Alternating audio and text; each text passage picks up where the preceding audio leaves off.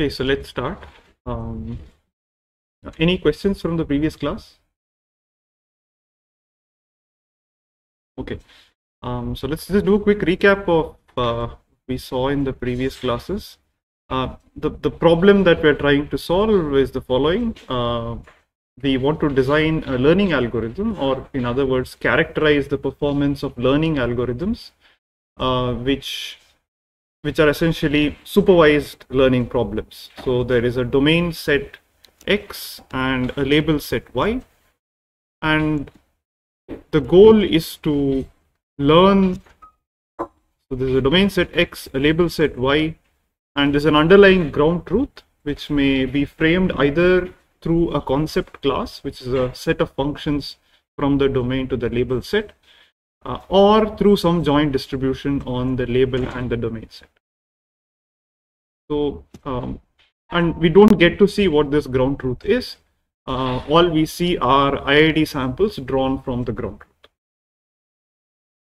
And the goal is to do the following. From the training samples or the training set, the learner is to output a function h, which we call the hypothesis, and which hopefully does well on a completely new instance drawn from the same ground truth distribution. And we assume that the hypothesis function h is drawn from some class of functions which we call the hypothesis class. Right now what we are trying to do is try to see how the hypothesis class affects the performance of a learning algorithm. So how good a particular prediction is measured using this loss function. So it's a function which, given two labels, the true label and the estimated label, tells you how good or bad this particular prediction is. And the generalization error is the expected value of this loss over a completely independent sample. And in this course, we'll focus on two broad classes of problems: classification and regression. And the classification problem is one where the label set is finite. And for this course, we'll assume that the loss function is always the 0-1 loss. So the loss function takes the value 1 if you make an incorrect prediction, if the predicted label is different from the true label, and it's equal to 0 if the predicted label is equal to the true label. Now you could potentially look at slightly different loss functions, in the sense that you could weight different kinds of errors differently.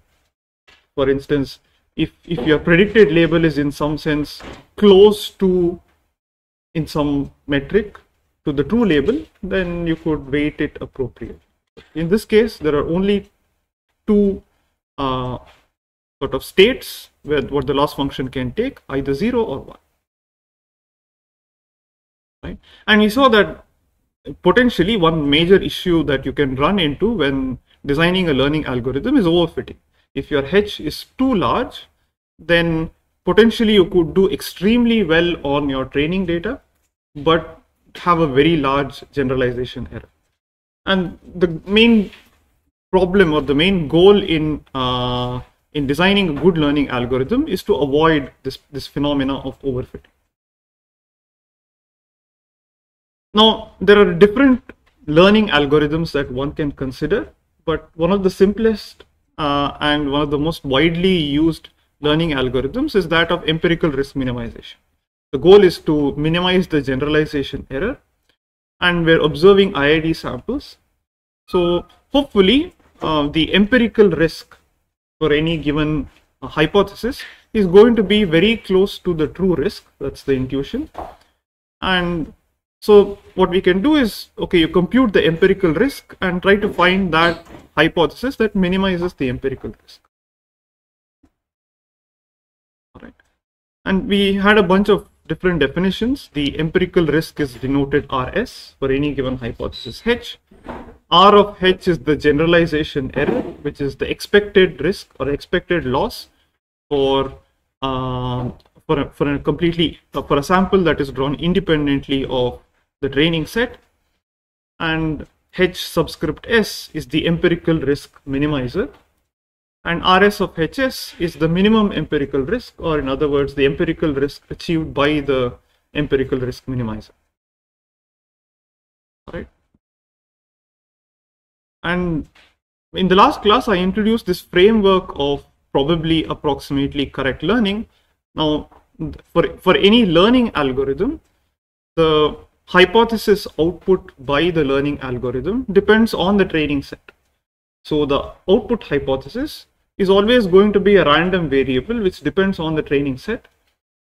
And in order to make things, since obviously it's not possible to learn well with probability 1, we will relax that and say that we want to learn well with high probability. So the probability that the hypothesis output by your learning algorithm is away from the best possible hypothesis within the hypothesis class by an amount epsilon, this probability should be less than or equal to delta, where this outer probability is taken over the training set S. Okay. Now there are two different notions of learning, I mean related but slightly different, depending on what your ground truth is. If the ground truth is assumed to be any arbitrary distribution on x cross y, then the definition that I gave in the previous class, exactly this notion that I mentioned over here, this is what is called agnostic packed learning. All right. But on the other hand, if we have a hypothesis class which is equal to the concept class itself, then we call this just simply packed learning. Okay. So agnostic packed learning is a slightly, you can think of it as a slightly generalized version of packed learning itself. So essentially packed learning, in the scenario where you have a joint distribution on x cross y, this is what we'll call agnostic packed learning. And in this case, you have some more information because you know what the concept class is. Firstly, the mapping from x to y is deterministic. And the other assumption is that the hypothesis class is equal to the concept class. All right. So this was really the framework under which packed learning was studied at the very beginning. And this was generalized to this notion of agnostic packed learning. All right. So recall that something is a hypothesis class is agnostic packed learnable if the probability that the generalization error is greater than or equal to some epsilon plus the minimum possible generalization error, this probability is less than or equal to delta, provided that the number of training samples you have is larger than a given amount. Right? And this particular quantity, the minimum number of samples that is required to achieve a particular epsilon and delta, is what we will call the sample complexity. Right? So this MH of epsilon comma delta is what we'll call the sample complexity.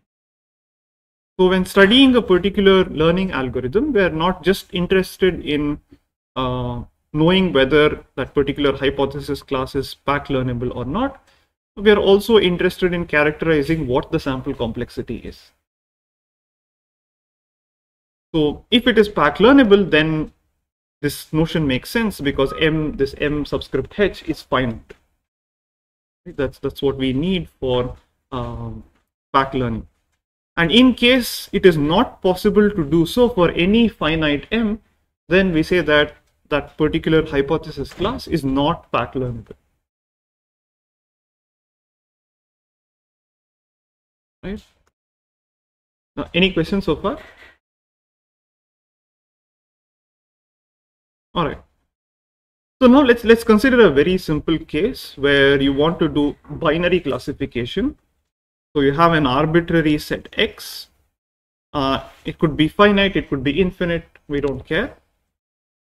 And the label set S is simply 0, 1. And what is the ground truth? The ground truth is one among a set of functions from x to y. So there is a concept class, and we'll assume that the hypothesis class is equal to the concept class. So we know from what class of functions that the ground truth is drawn from. All right, and this particular situation where h is equal to c, it's called the realizable case. In other words, you can realize what the ground truth is. And we'll make one other strong assumption in this example, that is the concept class is finite, or the hypothesis class is finite. And again, the standard framework, you draw a bunch of n ID samples. Now note that there's some source of randomness. The ground truth consists of this concept class, some function from this concept class, and an arbitrary distribution on x, because the samples that you draw are drawn from some distribution. And the goal is to learn well, irrespective of what this distribution is. Hypothesis generally is a subset of the concept. In general, it could be bigger than the concept class. It could be different from the concept class. Right? And you are aware, like we are aware. We are aware. So this is a simple case where we know what the concept class is. Right? And again, the concept could be drawn arbitrarily from this concept class. We have no prior on the concept class. The concept class basically defines the actual relation between x and y. Exactly. H is our assumed relation between x. Correct. So this is a scenario where you know what the concept class is. That's it. Actually, if you apply ERM, right, you can actually get the actual relation directly. We'll get to that in a minute.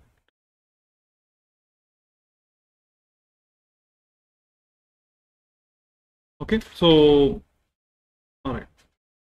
So we assume that xi is drawn according to px and yi is equal to c of xi. So what does the empirical risk minimizer do? How do you define hs? Yep. 1 by n, fine. I equal to 1 to n of, again, we're assuming that it's a binary classification problem. So the indicator that h of xi is not equal to yi. But this is the empirical risk. So what is the empirical risk minimizer? So it's just argmin overall h in the hypothesis class, which is equal to the concept class. Okay. Let's just keep maybe one example at the back of our mind. Think about linear classification.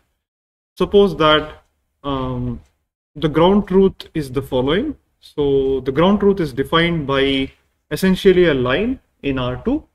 So my script x is basically R2. It's a set of some point in the plane, and the classifier C, or in other words, the true concept C outputs 1 if you see a point above this particular line, and it outputs 0 if the point is below this particular line. So C of x is equal to 1 if x is above the line,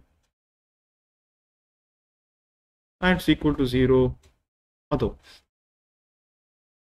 Okay, and what class of lines do I consider? I don't take any arbitrary set of functions, any arbitrary set of lines which define the ground truth.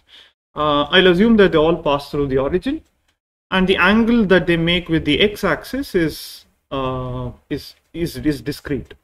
For instance, assume that the angles it can make is say minus pi by 3, minus pi by 4, minus pi by 6, 0, something, some finite set. Right?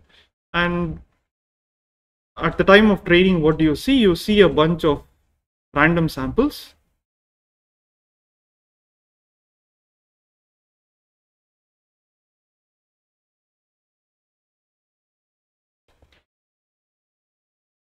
So the green points correspond to those which are labeled 0, and the red points denote those which are labeled 1. So given this information, we have to choose. Effectively, the problem becomes one of choosing theta. What is the correct theta from this set? All right. So now, I mean, in this case, as well as any general case, not necessarily the specific problem, but any realizable problem with a finite hypothesis class, what would be the minimum empirical risk? 0. And why?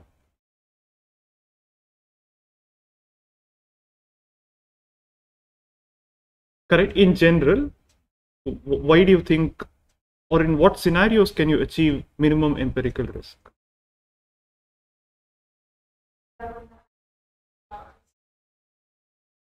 Exactly. It's finite. Correct. And in fact, it doesn't matter whether it is finite or not. Because what are we doing? Again, we're not really interested in the complexity of learning, right? So it doesn't matter how you find this argument. The assumption is that you can always find the argument. So if you have if you're in the realizable scenario, then you know that the true concept actually lies in your hypothesis class. So there exists at least one function in your hypothesis class which achieves 0 risk, because that is the true function, right? Again, the point to note here is that there's no additional randomness. There's a deterministic functional relationship between x and y. So that is why we can always achieve 0 empirical risk.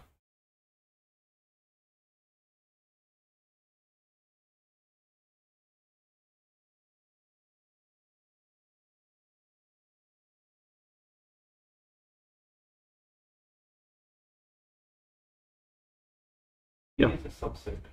Which one? If the concept class Correct. is a subset of the hypothesis, Correct. then Even then you can achieve 0. The minimum empirical risk is 0. Correct? Again, we're assuming that this minimization can be performed exactly. Right? So here's another question. Is the minimizer unique? Need not be unique, right? There could be multiple hypotheses which achieve 0 risk. Correct?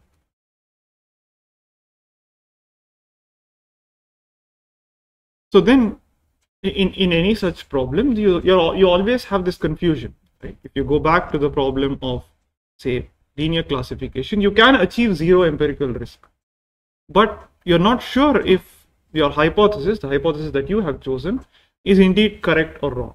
So for example, suppose that the samples that you could see are like this. All right, because ultimately it also depends on which samples you saw, and it also depends on px, right? Depends on the data generation process. Now let's consider an extreme scenario where all the points that you see are either in the second quadrant or the fourth quadrant. Will you ever be able to distinguish between the hypothesis where theta is equal to 0 or plus pi by 6 or plus pi by 4? Are there certain hypotheses that you can minimize, that you can kind of eliminate, possibly eliminate?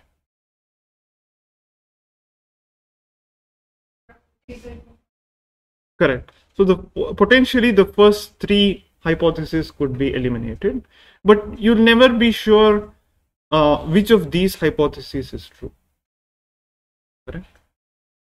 So it also depends on the data generation process. It depends on Px.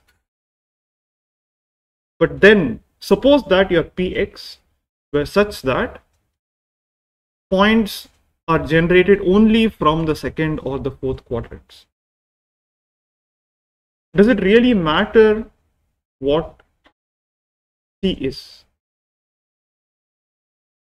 Suppose C is this pi by 4, corresponds to theta equal to pi by 4, and you predicted, you output, say pi by 6. What would be the generalization error? 0 again, right? Not just the empirical risk, but the generalization error would also be equal to 0, because with probability 1, you're only outputting points from the second or the fourth quadrants. So you can still distinguish between the two. That's of course an extreme scenario, but the point is that sometimes the data generation distribution Px could be kind of skewed, which doesn't allow you to very easily distinguish between two different hypotheses. But then in the end, it won't really matter. Because again, we made an assumption that the data generation distribution is the same as the distribution over which we test.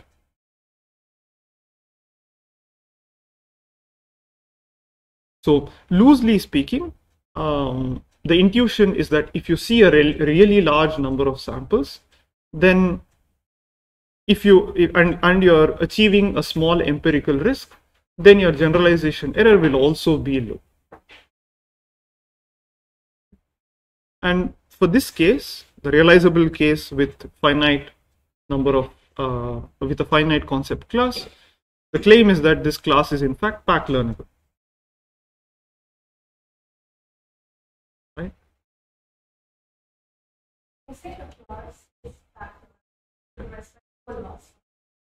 It is with respect to a loss function.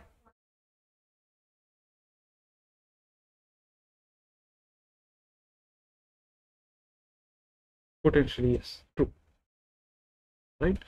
So again, when I say a finite hypothesis class, inherently we're also fixing the loss function. We're fixing the loss function. We're fixing the input and the domain set and the label set. Right. So everything is with respect to these quantities which are assumed to be fixed. So when you're given a learning problem, implicitly you're also given the loss function. So you're told how your learning algorithm is the performance of your learning algorithm is going to be measured. That's a fundamental assumption. Okay. So the way we show that this class is pack learnable is again relying on our intuition, which is that if we see a sufficiently large number of samples, then the empirical risk on any hypothesis should be close to the generalization error that that particular hypothesis would achieve.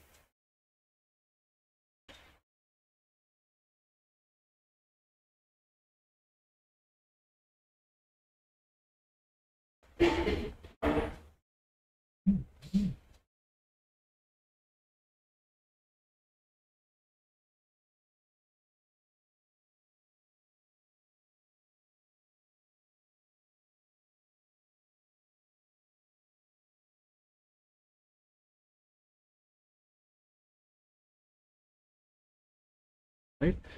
So so if you are able to compute, or if you are able to approximate the true risk, the generalization error R of h, for every single h, then in some sense you would still be able to pick the correct h. Right? And there are only finitely many h. Right? Does that intuition make sense? Right. So let's formalize this. So suppose that, let's look at we have a concept class C, what is the generalization error? Or let's do something even simpler. Let's write down the empirical risk for a given h.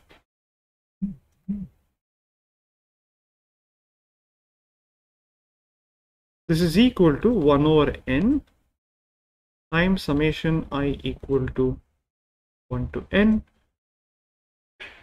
indicator of h of xi is not equal to yi.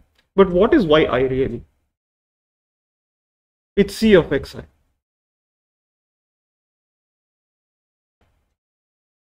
Right? And what is the generalization error that is achieved by this particular h? It is expected value of the loss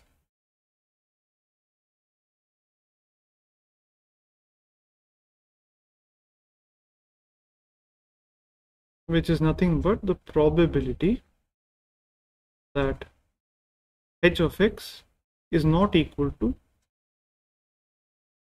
c of x. All right. So we want to show that this finite class is path learnable. C is the ground truth. Throughout, always C will always denote the ground truth. So to show that something is path learnable, to show that some class is path learnable, what do we have to show? We want to show that the probability over the set of samples of the output of any learning algorithm based on these samples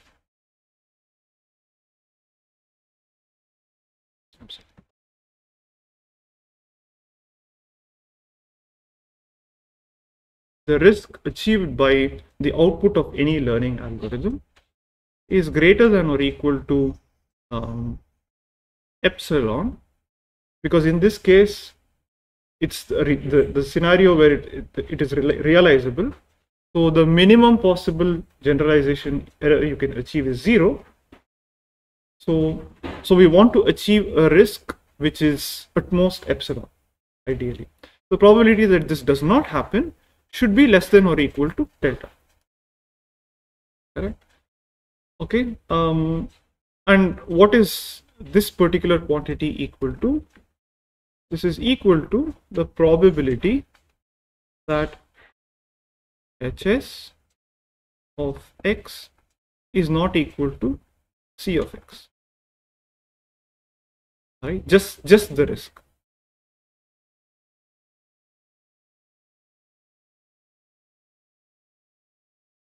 Okay. All right.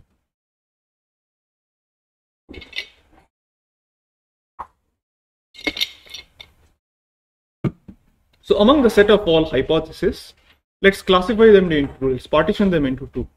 The set of all good hypotheses and the set of all bad hypotheses. The good hypotheses are those for which the generalization error is at most epsilon. And the bad hypotheses are those for which the generalization error is greater than or equal to epsilon.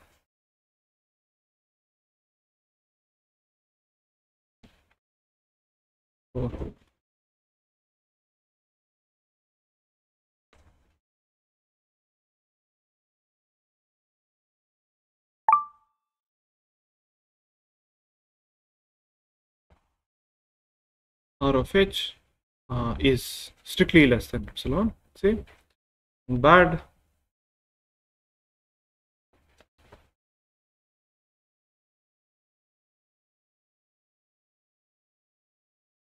is one for which R of h is greater than or equal to epsilon.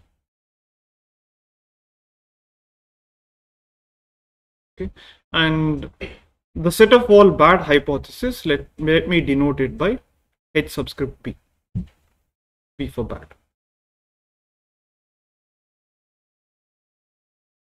All right, so now let's consider any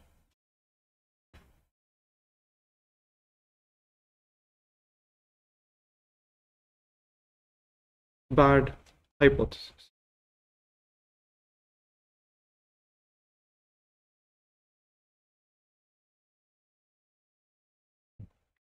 So right? you're talking about the case of H being equal to C here then. H need not be equal to C. That's good hypothesis. So in the good hypothesis, of course, C is a good hypothesis, but my requirement is not that stringent at all, right? All I want to do is achieve a risk that is less than or equal to epsilon, right? There is, sorry, I want to achieve a generalization error of at most epsilon. Made it more meaningful by adding that minimum of like minimizing that R. Correct. But what is the minimum of R of H overall? This case is zero. In this case, it is 0. Correct. That's why I asked, are we assuming that concept class? Yeah. So throughout, we're looking at this very simple scenario of binary classification, and it is realizable. Oh. Okay. So when I say this class, I mean that it's a binary classification problem with a finite hypothesis class. The hypothesis class is equal to the concept class, or at least contains the concept class. Okay. So now, if you take any H, any bad hypothesis, what is the probability that this will achieve 0 empirical risk? We know that something achieves the minimum. So we know that there is one hypothesis which achieves 0 empirical risk. So if I do empirical risk minimization, I could potentially get multiple hypotheses, but I will select a hypothesis only if it achieves 0 risk. Correct? The only problem that I could face is that there could be potentially be a bad hypothesis which for the samples that I saw achieves 0 risk. Right? So for instance, if I went back to this particular problem, I did empirical risk minimization. All right. Would I ever choose the hypothesis minus pi by 4? No, right? Because it achieves non-zero risk. There are 4 hypotheses in this case which achieve 0 risk. 0, pi by 6, pi by 4, pi by 3, pi by 2. I'm sorry, there are 5 hypotheses in this case, right? And this situation could arise, of course, because the data distribution was itself kind of skewed, but also because I don't have enough samples. Okay, so if I do empirical risk minimization for this classification problem in general, I'm always going to select something that achieves 0 empirical risk. All right. And the bad scenario is when one of these bad hypotheses achieves a 0 empirical risk. What is the probability that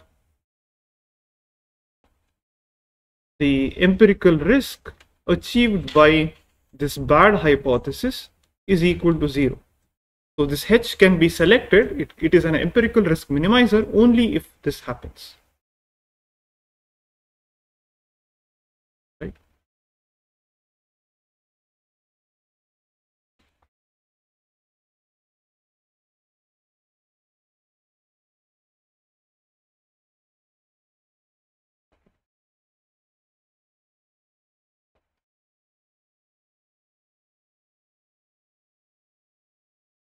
Okay, so when does this happen?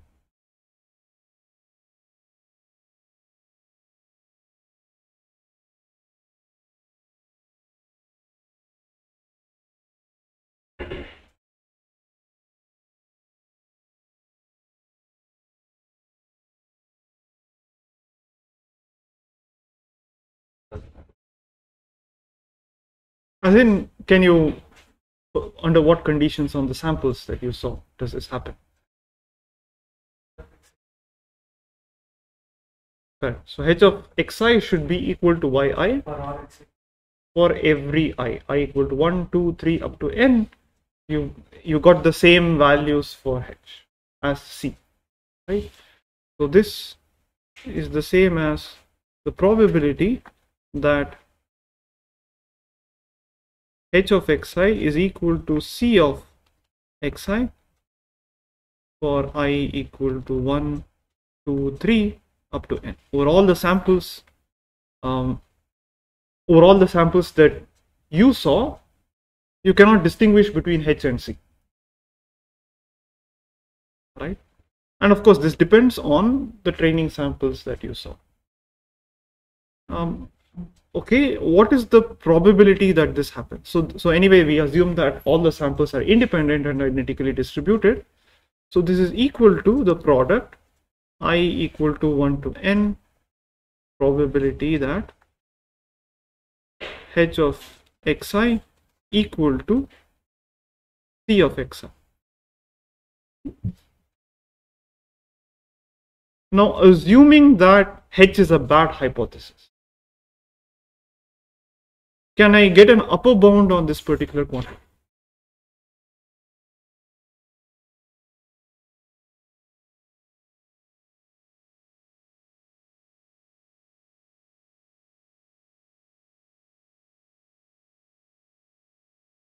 Remember that R of h is,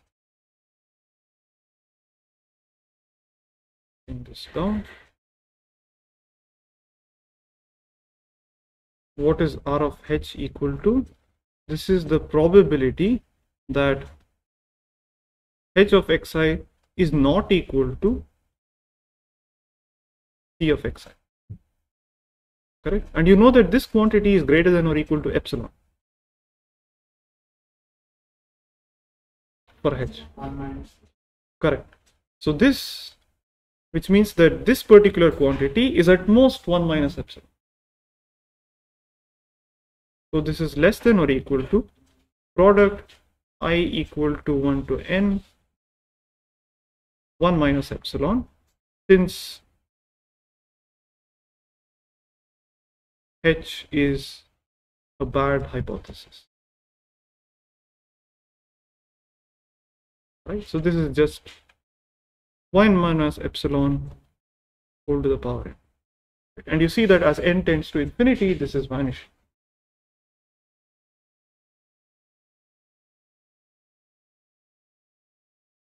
Okay, but this is for one specific bad hypothesis. So everything would be successful. We would achieve a generalization error of less than or equal to epsilon if we never selected a bad hypothesis.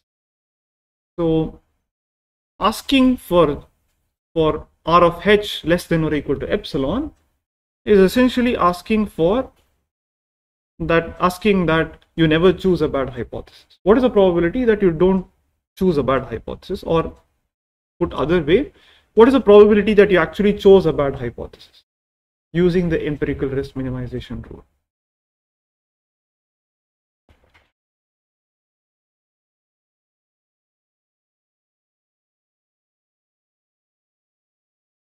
Probability that R of hs is greater than or equal to epsilon is nothing but the probability that hs is a bad hypothesis, because that's how we've defined the set of all bad hypotheses. R of h is greater than or equal to epsilon, right? Okay, now, and we select a bad hypothesis only if it achieves zero empirical risk. So what is the probability?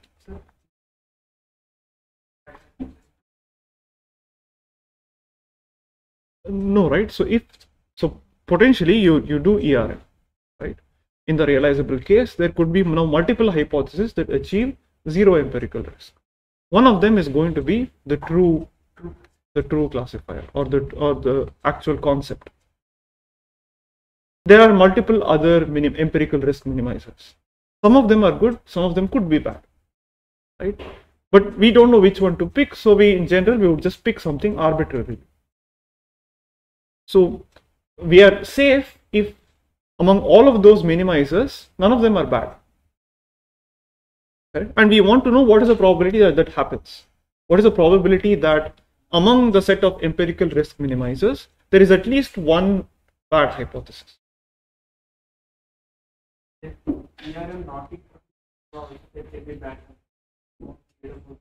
Because we are always doing ERM, right? We're minimizing the empirical risk. So there's really no point in looking at something that has non-zero empirical risk. In the realizable case, yes. So this is the realizable case wherein the hypothesis class is equal to the concept class. So there is at least one function that achieves zero empirical risk. Right? Okay. What is the probability that this happens? It's the probability that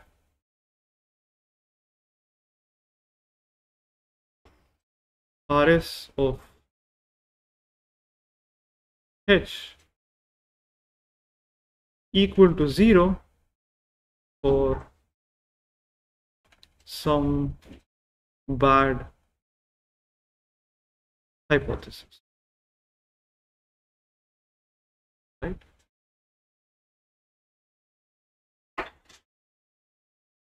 And what is our favorite technique to bound something of this sort? A union bound, right? You can write this as probability over a union of these events that RS of H equal to 0 H in H.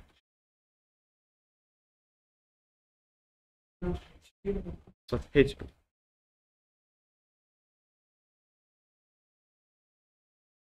Okay. So this is just less than or equal to summation H in HB, probability that this achieves zero empirical risk, which is, well, we have a bound on this, it's at most 1 minus epsilon whole to the power n. So this is just size of HB times 1 minus epsilon whole to the power n. Okay.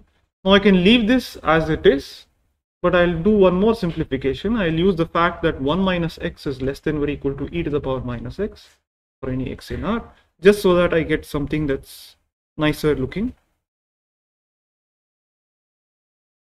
HB. Just a second. Yeah.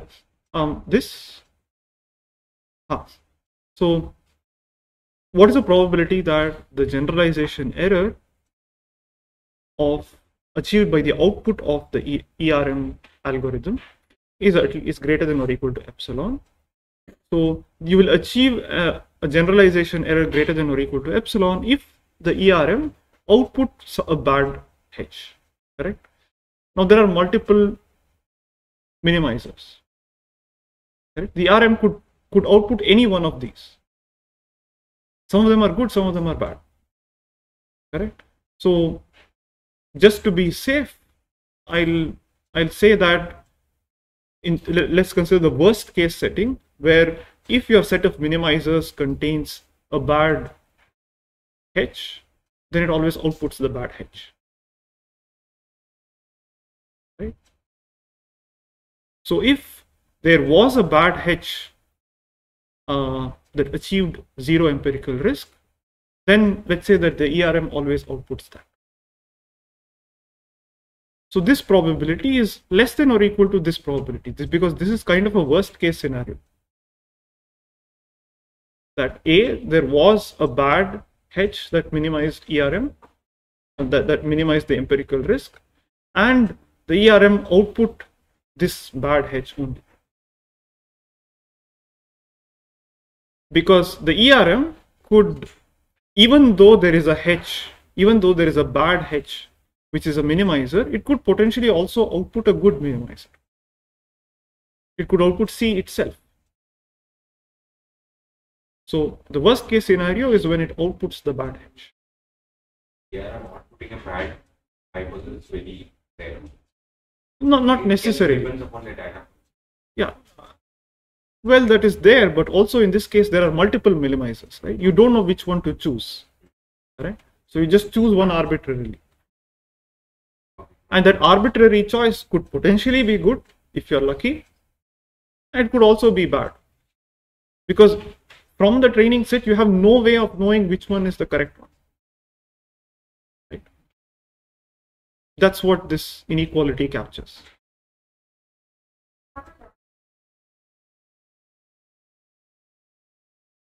Correct. Correct. So, the probability that it belongs to the bad. Correct. Should it be the same? I don't understand. Which one? These two? Yeah. No. This one and This one and this one? yeah. Well, the thing is, here okay. When I say a learning algorithm, it outputs one hypothesis, right? But if I do ERM, there are in fact multiple candidate hypotheses, right? Now, which of these should the ERM output? That is not clear at this point, right? So let's say that we can fix a rule. Let's say that you order the H in some arbitrary fashion. You choose the first H in some sense, right? Among all the minimizers, you choose one of those minimizers. Your favorite rule for choosing. Okay. So that is why this could potentially be different from this event. Because among the set of minimizers, there are some good minimizers, there are some bad minimizers.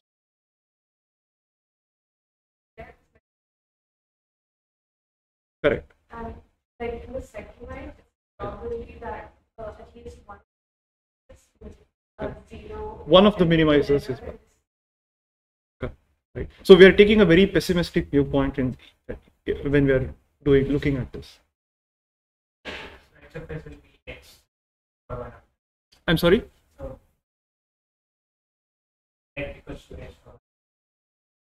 H of S is equal to, correct, yes.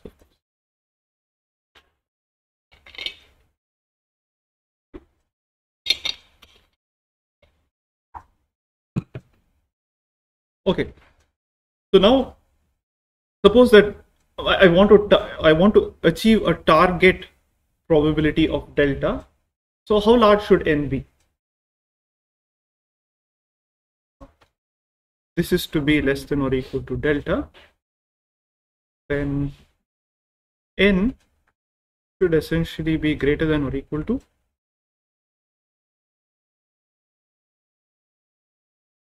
log of n. 1 by epsilon into log of delta by h.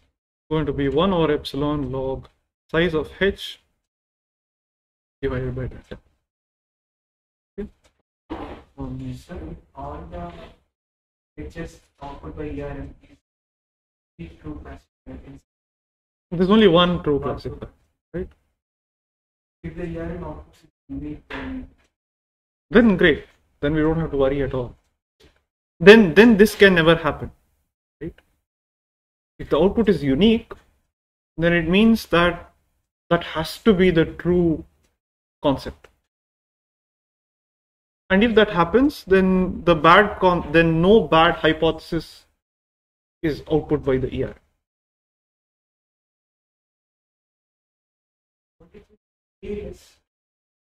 Which one? This? in which case it is made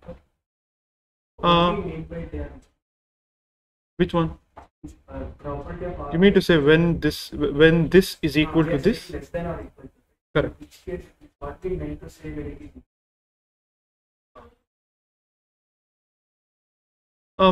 it is when there's always one H that belongs to the bad class, but also, well, maybe among the minimizers you choose a rule. Right? Remember you're fixing a particular C. All of this is calculated with respect to a fixed C. Okay, and for whatever reason, if you choose a minimizer, then you decide some rule a priori such that you never choose C if there is another minimizer.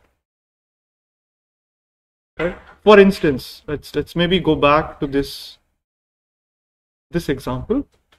Okay, maybe the ground truth C is equal to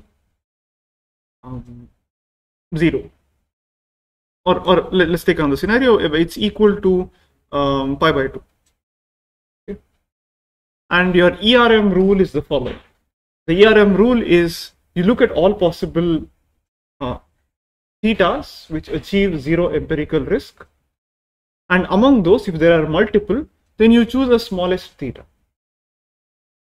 Okay, so then if there are multiple thetas that achieve 0 empirical risk, then you will never choose pi by 2. That's one scenario where you could get equality.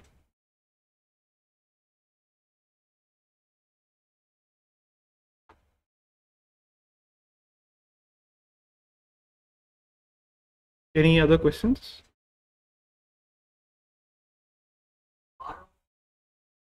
It's not something we can compute. No, you can't compute, correct. Why is it going to assign them in that way? Which one? So again, the learning algorithm doesn't know what R of H is going to be. So you're right? So again, there are two different, in general, in statistical learning theory, you have to take two different viewpoints. One is of the learner. What does the learner get to see? What the hypothesis class is? What the samples are? That's it, nothing more. And there's another viewpoint which we will take like an oracle. So the oracle knows everything. It knows what the ground truth is, everything, right? It knows what it can. So this oracle can compute R, correct? So when we are saying that it should achieve R, the learner is never going to be able to say for sure that it can achieve a small R. Okay? But now we are taking the perspective of this oracle who knows what the true distribution is and therefore can compute R. One way to think about it.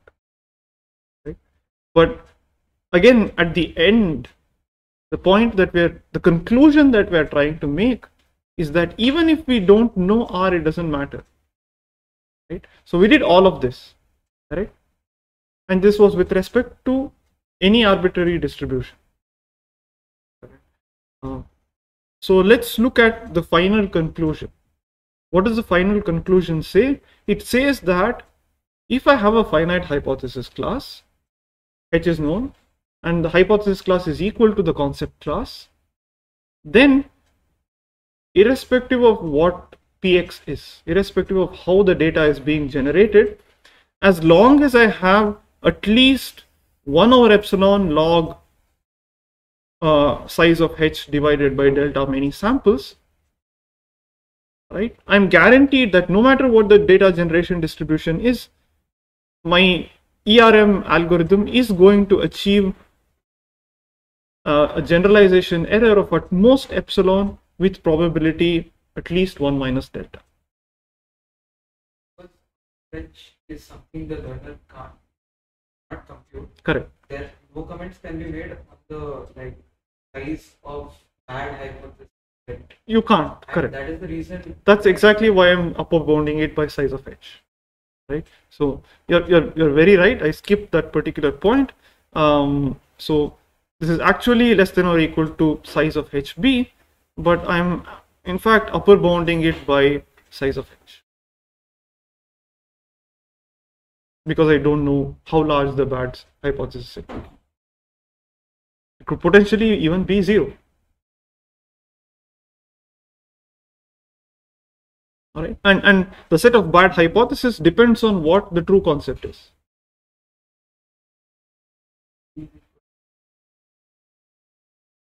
Correct. If HB is equal to 0, there is nothing to be done, right? So in fact, if your epsilon is like really large, then it doesn't matter what you output. Correct. That is what would essentially give you HB equal to 0.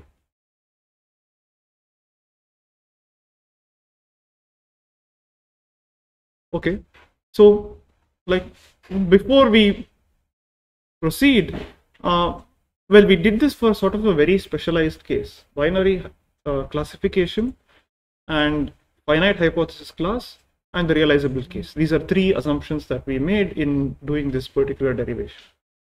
Now, in fact, you can very easily relax some of these assumptions.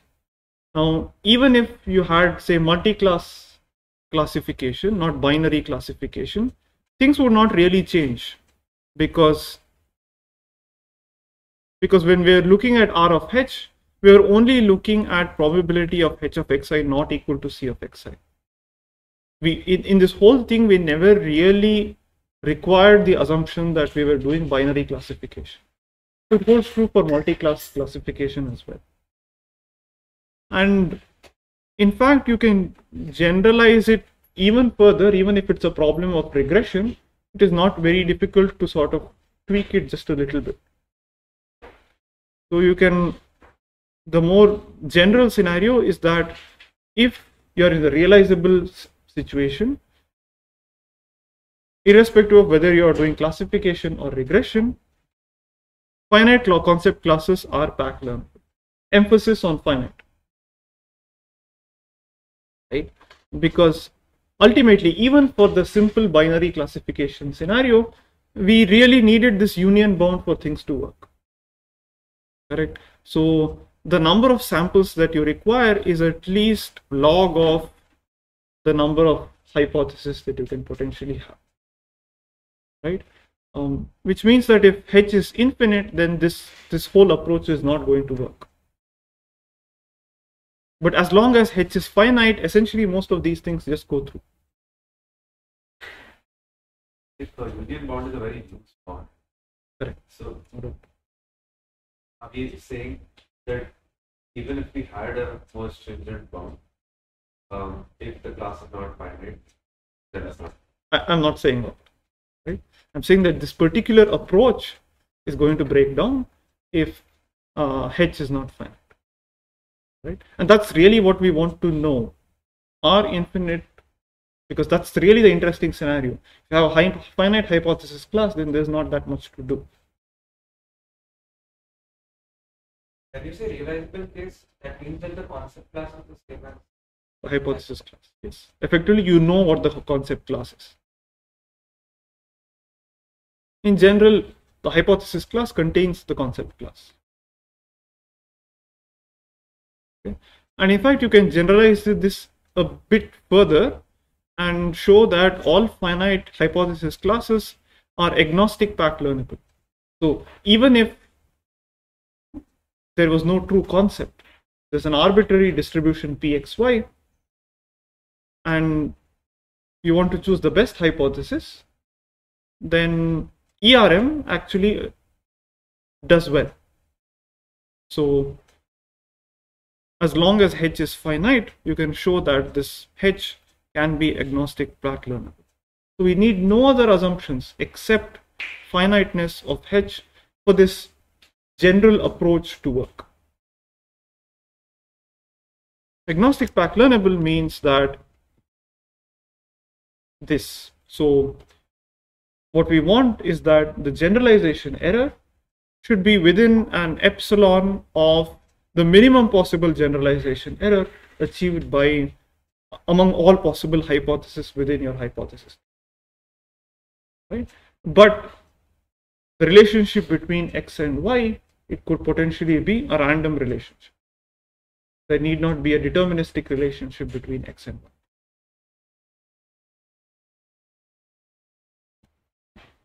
All right. In fact, I'll at least try to give a sketch of this proof. The approach is very, very similar, but we'll explore a more general phenomena that will allow us to show that all finite h are agnostic packed learnable. Okay. Any questions? All right. So let's first look at the more general case where the relationship between x and y is not deterministic. So in the case where you had a concept class, there is in some sense, you know what the best possible choice is. The best possible choice is that you output the true concept. That is going to achieve zero generalization error. But now, suppose the relationship, so for a given y, x, the output y is the true output y is a random quantity. Right? Because x, the ground truth, is defined using a joint distribution on x comma y. In this case, suppose that we even knew what pxy is, then what is actually the optimal predictor? The minimizer of the expectation, which is what? So let's assume a classification problem. So you want to minimize the probability of error, right? Can you give an explicit form for argmin over what?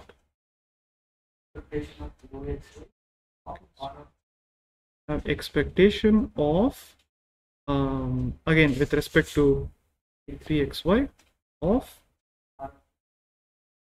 r, which is the probability h of x not equal to y, right? Argmin overall, correct, right? So again, I'm telling you what pxy is, right? What is the minimization over? All possible functions?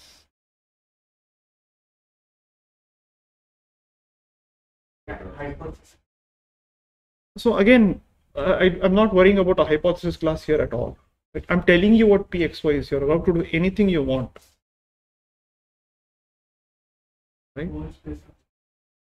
Okay, but what do you think this is going to be? What do you think the minimizer is going to be?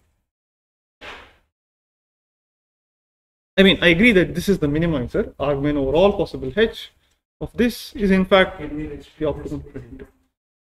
Not restrict, I'm just telling you there's a closed form expression for this. In terms of pxy, of course. Like given x r max equal to y given. Correct. That is in fact going to be the minimizer. So this particular h of x, again remember that your predictor is a function, correct? Whereas the actual relationship for a given x, y is the ground truth y is not a deterministic function of x, it's a random quantity. So the best guess is you choose the argmax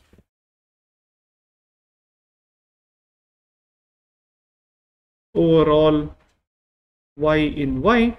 Again, y is a finite set because we're looking at classification problems of the p y given x of y given x. Right? So this minimization here, you have an infinite search space, whereas in this you just have a finite search space. Right? You just have to look at just run through all possible y, calculate py given x, choose the one that achieves the maximum.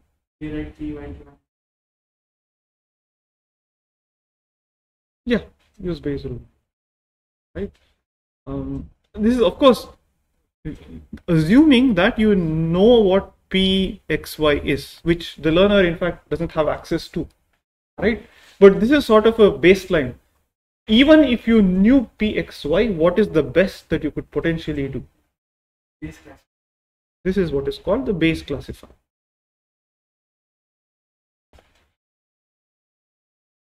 Or another term that is used to that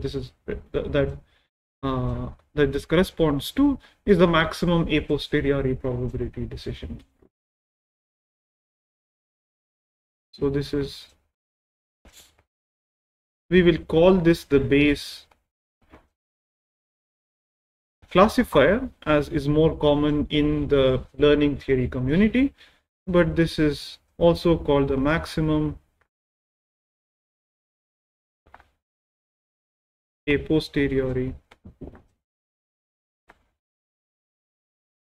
decision rule.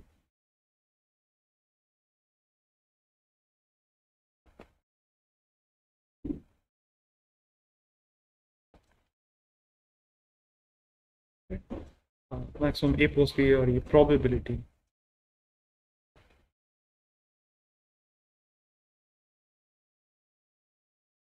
Okay. So no matter what kind of a learning algorithm you choose. Right? You can never ever possibly beat the base classifier. So in the scenario where you had a concept class, you could achieve zero generalization error.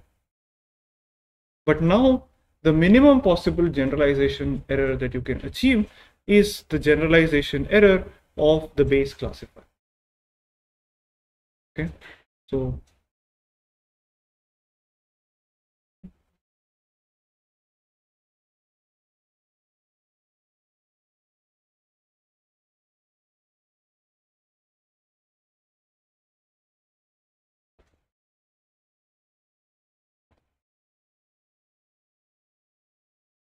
again, we're looking at classification problems, which means that the label set is finite and we're assuming the 0, 1 loss. So in this case, for any h, irrespective of what the hypothesis class is, irrespective of what the learning algorithm is, the generalization error that is achieved by h is always lower bounded by the generalization error of the base classifier.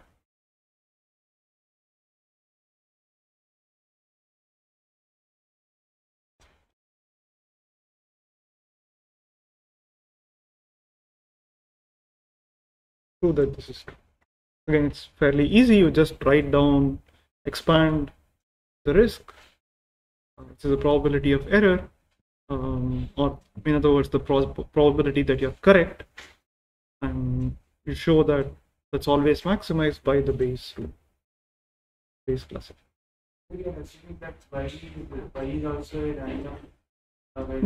Yeah. That is equation, the base class. Well, there's only one maximizer then. What is py given x? So p what so suppose that the true relationship between x and y is a deterministic function. Then what is py given x? Not exactly c of x. It's basically the distribution with which puts probability 1 on c of x and 0 everywhere else. So then again you get the same. H of x is c. Okay? I mean, h of x could be something different from c of x in the sense that the argmax need not be unique, correct? Depending on what x is.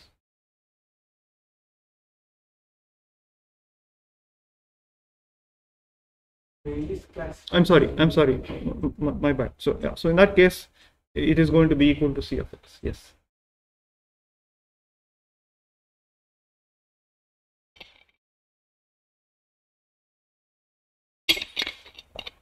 But depending on px, there could be multiple. Potentially there could be multiple hypotheses which achieve zero generalization error, because px could potentially put zero probability on certain points that allow you to distinguish between two different hypotheses, c and something else. If there is the terms of only x, px, there can be multiple deterministic functions. No. So there's one c, which is the ground truth, right? If px is not equal, if px of x is not equal to 0 for all x, then the base classifier is equal to the Base classifier is always.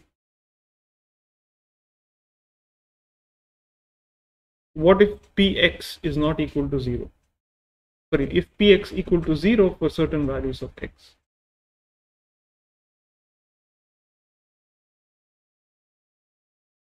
You are maximizing over y. You are maximizing over y, but inherently you assume that px is greater than 0. That's what. We care about those. We want gets on Anyway, we don't get those x. How many times I draw from the distribution? Correct. But with That's the point that I'm trying to make, that there could be two different, that is, among all of the hypotheses that achieve zero, or in the specific case, there could be multiple hypotheses, one including the concept, that could achieve zero generalization error. definition of Which one? y given x, empty rule x. So your observation, you're trying to predict y, right? Correct, you're right. So this should be the maximum likelihood. That would be p. No, it's correct. The one which is most likely. So it is the map. So the ML rule would be max overall y of px given y.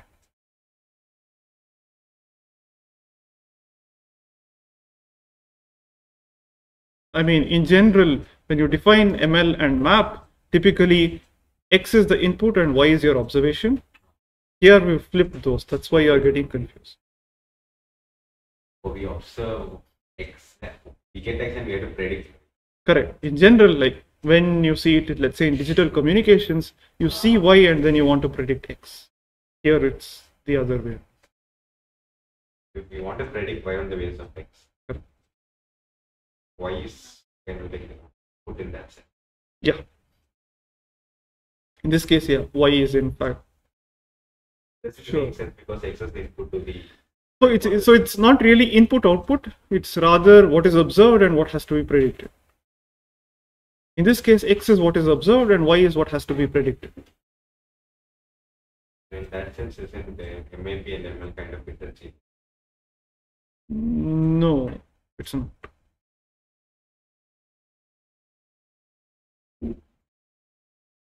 Yeah.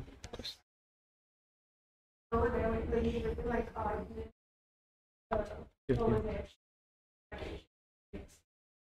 Should we drop? Or is it like an everything? I'm sorry, should there be?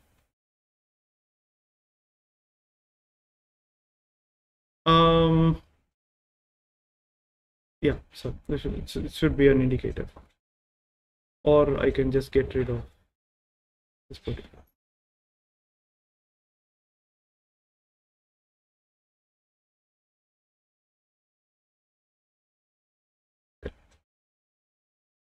Any other questions?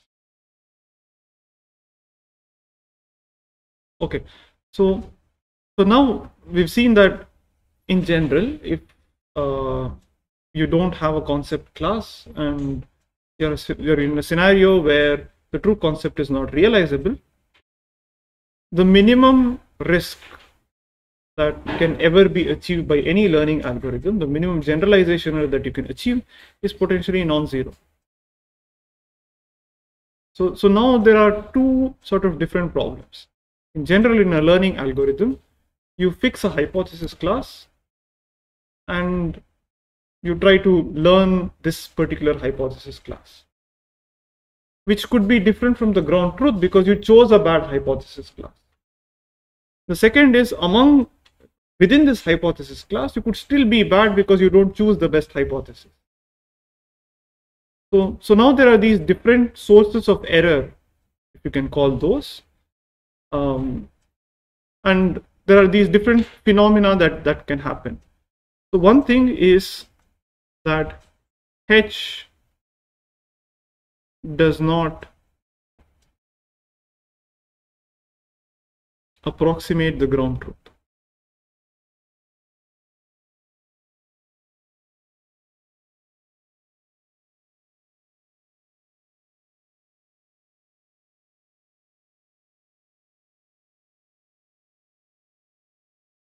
So, or in other words, how well does H approximate the ground truth? And that can be captured by how far, well, we know what is the minimum possible error that can be generated if we knew the ground truth, and that is R of that is the generalization error of the Bayes classifier. And what is the best that you can possibly do within this hypothesis class? It is R of min overall H in H of this. This question. It need not be 0. Need not be 0.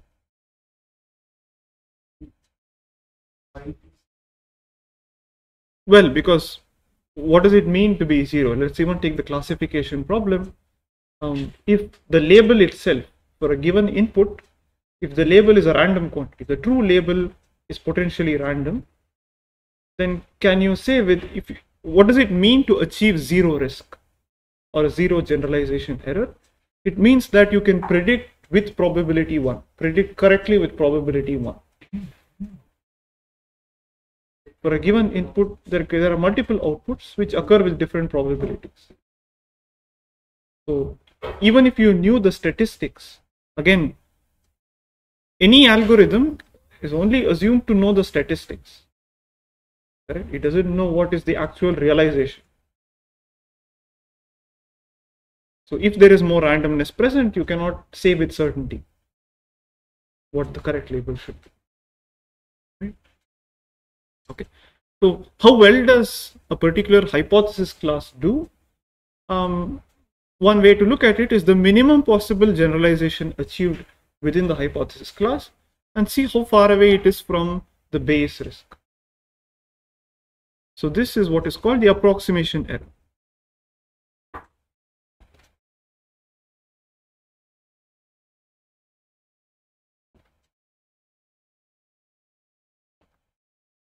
Right? How well does the hypothesis class approximate the ground truth? Okay, this is one thing. This is assuming that you are actually able to calculate what the risk is, but in general you don't know what that is. Right? So the other is the estimation error.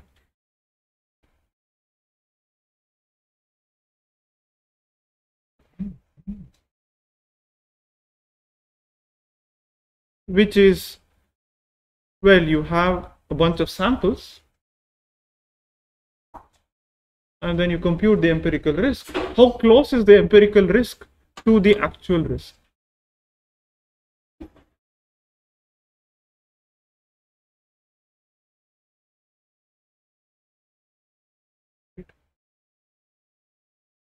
And there are a bunch of other quantities that you may also be interested in looking at. For example, what is we're in general going to be looking at the empirical risk minimization rule, and the generalization error that is achieved by this is equal to R of HS, right? Now this could potentially be different from R of, let me just call it H star, which is the one that achieves the minimum generalization error in this entire hypothesis class. Right? Again, the learner cannot compute this. Which one? H of S is the output of the ERM principle, the ERM algorithm. Right? So this H is a random quantity that depends on what samples you saw.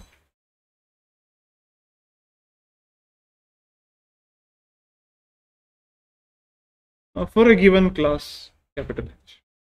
But what the learner can compute is only RS of HS and RS of H star. Right? If RS of H star is very, very close to R of H star, and in fact, if RS of H is close to R of H for all H, then you would indeed choose H star. And then you would have so if you have a small estimation error for every H, then potentially the actual error that you achieve is going to be very close to the Bayes risk. We can achieve H. Correct. The best possible that you can do is achieve H star. Which Last quantity is always which one? the last. This quantity. That is correct. That is true. So this quantity is going to be whatever. It's going to be non-positive. And this quantity is always going to be non-negative. Because R of H star achieves the minimum possible in H. So H star need not be R. We don't be. No. I mean, RS of H star need not even be the minimum among all possible H. Sorry, RS of H star is not necessarily equal to the minimum possible RS of H among all H. That is Hs. Which so H star is the one that achieves this. Just 1 second.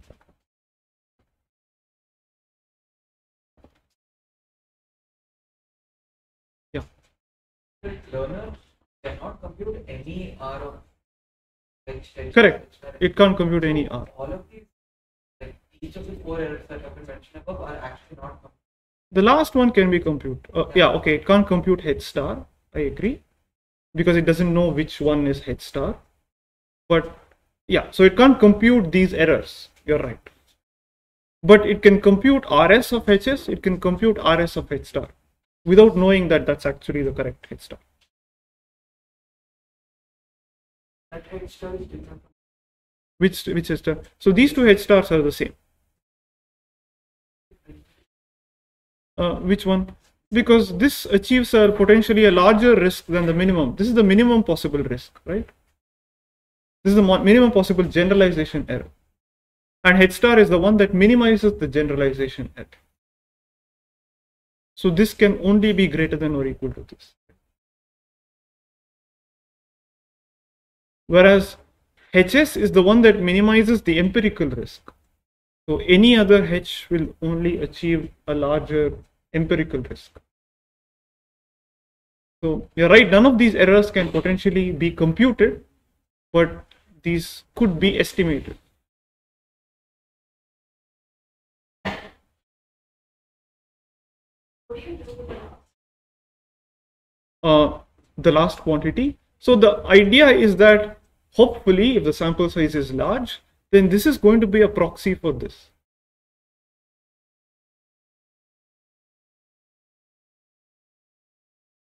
And that's going to be the fundamental idea throughout. We're not going to be able to compute any of these errors. At least the learner is never going to be able to compute any of these errors.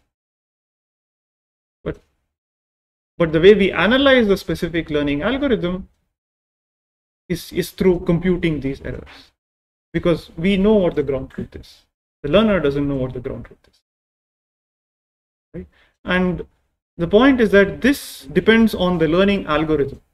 Whereas this doesn't depend on the learning algorithm. It depends only on the hypothesis class.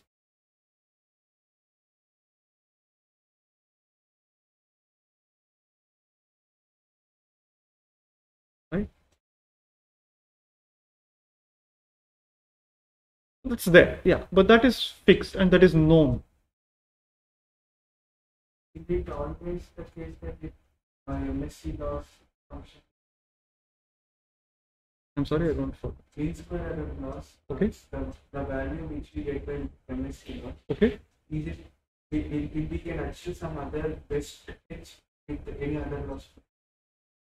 So throughout we are going to be, we will assume that for a given problem, X, Y, and L are fixed. All right. Because that in some sense, you know what you must do.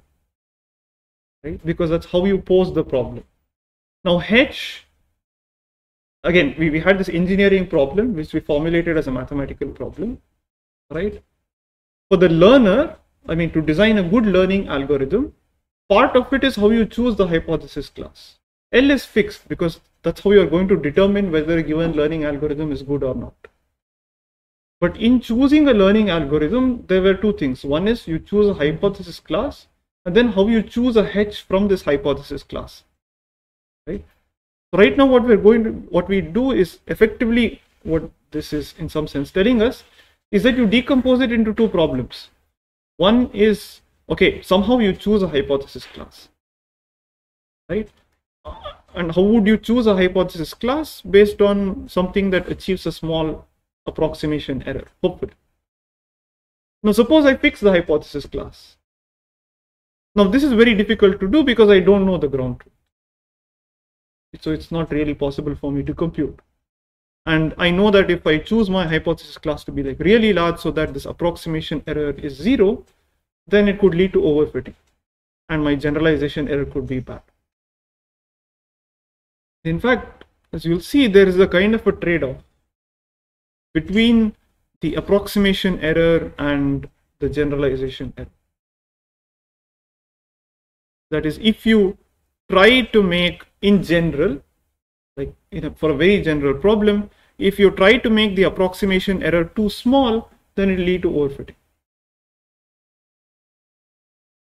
But again, if you try to make, if you choose H to be very, very small, your hypothesis class is very small, then potentially you could achieve a very small, for example, this could potentially be made very, very small, but then your approximation error is very large, so your generalization error is also large. So ultimately, it boils down to how do you trade off between the